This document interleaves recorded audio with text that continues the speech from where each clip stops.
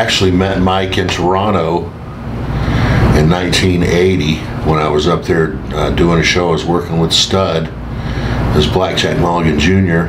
and Dick Byers brought Rotundo in the dressing room to introduce him to everybody. He was just breaking him in. He was just about to go to Germany, and I met him then. Now, when Mike was in Florida with you, was that the time the Briscoes played the rib on him that he got caught on the fence? Or was that before you guys were together? No, that happened to him up in Charlotte. Oh, okay. What happened there exactly? Because I've heard a lot of different versions of that. I've heard the story a few times, but I just know that he was out and it was late at night and he'd been drinking and he tried to get in the pool and he slipped on the fence.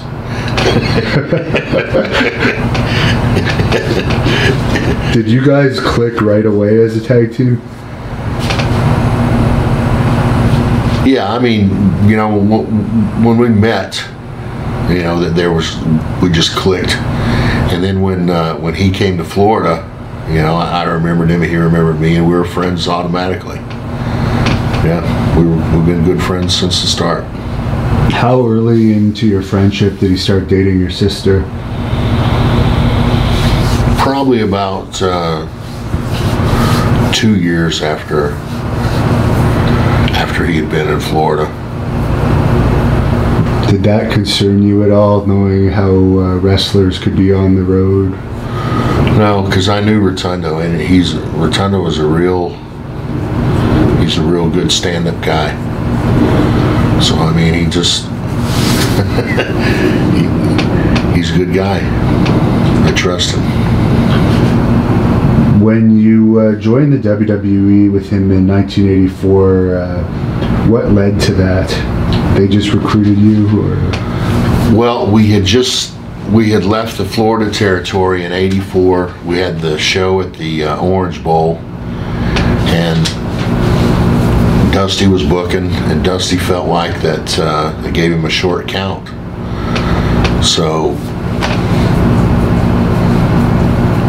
basically the whole company just went to Jim Crockett Promotions. We just up and left Florida and went to Jim Crockett Promotions and went right into it. But that first, I'd say the first 6 or 8 months, nobody was making any money. And I had made 3 weeks checks of $150 a week. And I had, like a nut, I just bought a new Corvette, so I drove the Corvette back to the dealership, and then I gave my notice. I started for Vince the next night. That was the first time we went. Okay. And I was there for a few months, and then Mike came. Was it planned for him to come to be partners, or was he going to be a Signals originally? Well, he and my sister were newly married, and you know, and we're really close friends. And I knew if I was making $150, he was making $100. So, you know, I just wanted to keep him and my sister fed too. So I just shot it past Vince, and he said, yeah. So here came Mike. Was it Vince that came up with the USExpress name? I don't know who came up with that. It just, you know, it just happened. But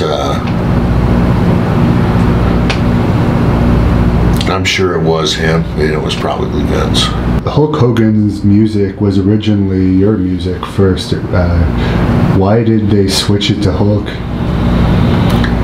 Well, we had all been using music that was, you know, we were using Born in the USA, and I think that the company had to start paying copyrights on everything.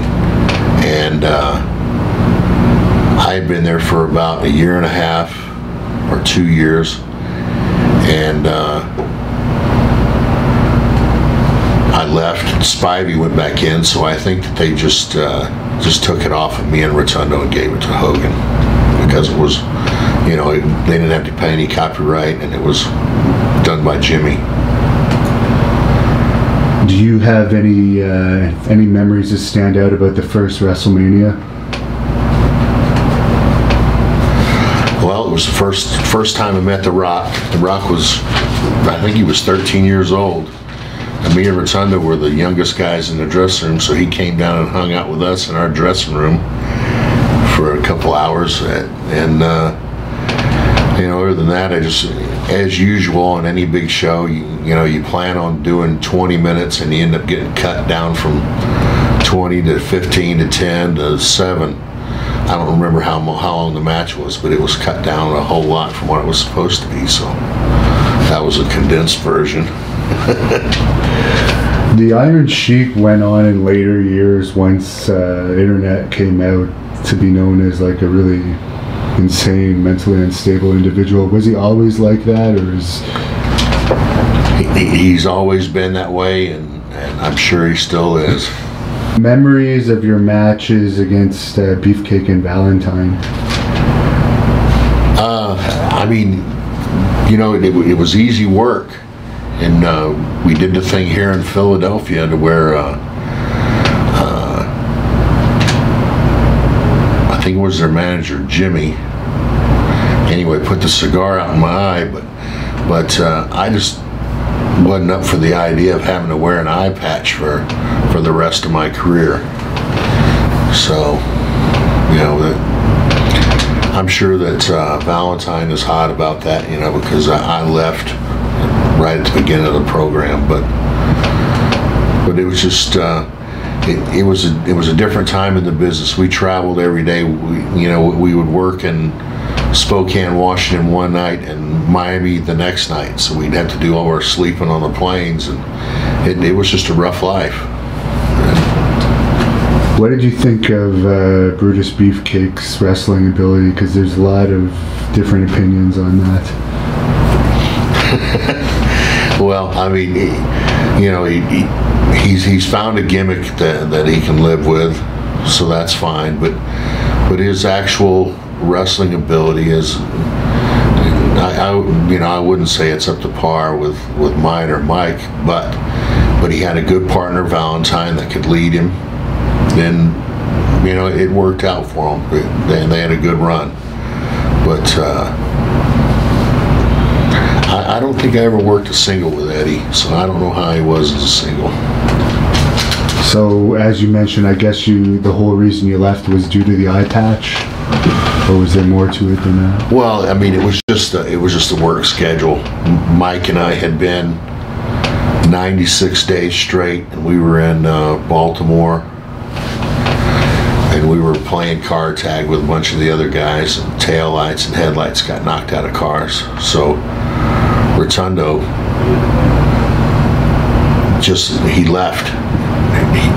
He left and said he was going home. So he left me there in Baltimore that night. And I guess he flew home, and we had to work in Boston the next night. So I went to Boston, and I told him that I quit. Rotundo was at home, and I went home, and then Rotundo came right back the next day.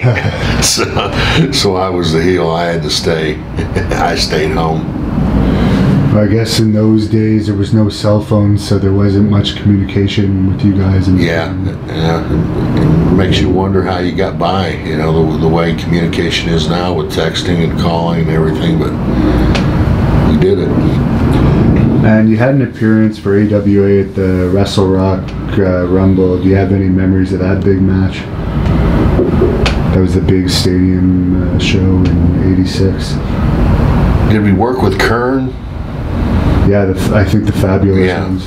With Kern and Stan Lane. I just remembered that it was in the stadium, and I remember, the ring being set up in the middle of the stadium. Mike and I were just in and out of there, so there wasn't a lot. We were in that day and out the next morning, so we weren't really there long either. Favorite tag team partner? Oh, I guess Rotundo and I are such good buddies, and we're good fishing buddies now. So he was my favorite tag team partner.